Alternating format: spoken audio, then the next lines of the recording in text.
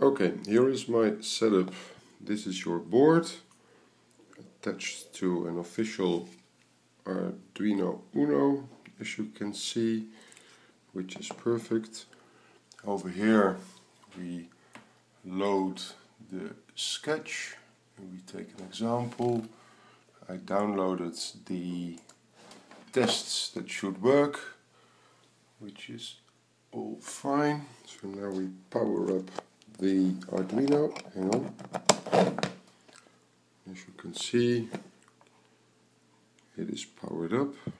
So far so good. So now we need to load it into the Arduino, which is happening right now.